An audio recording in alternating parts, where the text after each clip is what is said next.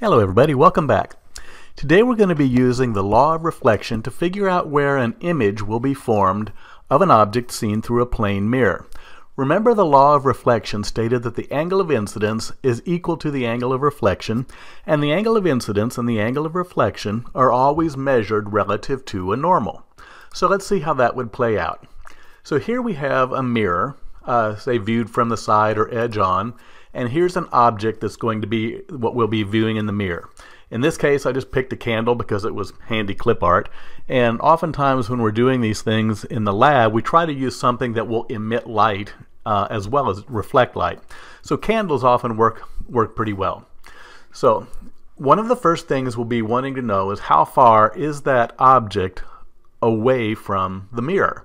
And when you measure that, that's just called the distance to the object. And in the equations, we usually represent it as d sub o. Now, that candle is going to be emitting light in all directions. In fact, every point on the candle will be emitting light or reflecting light in all directions. So to find the location of the image, we usually pick two specific points on the object. And in this case, I'm going to use the very top of the candle flame and then the very bottom of the candle. To find where the image of this candle will be, we don't want to take all of those light rays into account. Notice those light rays are all spreading out 360 degrees, all directions. Those light rays are diverging and they're never going to come together. But to figure out where the image is, we really only need to worry about two specific light rays. And it really doesn't matter which ones they are. We call it taking a sighting. And so what you do is you just pick any light ray from the top of the candle that goes into the mirror. Construct a normal at the point where it hits the mirror, and then construct the reflected light ray.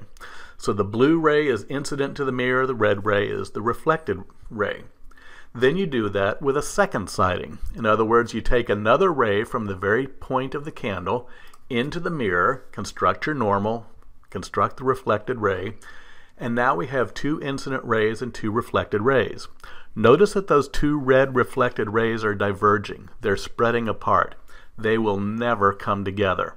However, if you were out there on the candle side of the mirror and you were looking at the reflection in the mirror, those two light rays look like they came from somewhere back here behind the mirror. And that point where those two rays look like they came together, that's the location where the image of the tip of that candle will be. So to find the rest of the image, we just do the same thing with the other end of the candle. From the bottom end of the candle, again, we construct one light ray into the mirror, construct a normal, figure out the reflected ray. Then we take a second sighting, take a second ray into the mirror, construct a normal, reflect it off. Now again, those two reflected rays are never coming together because they are diverging.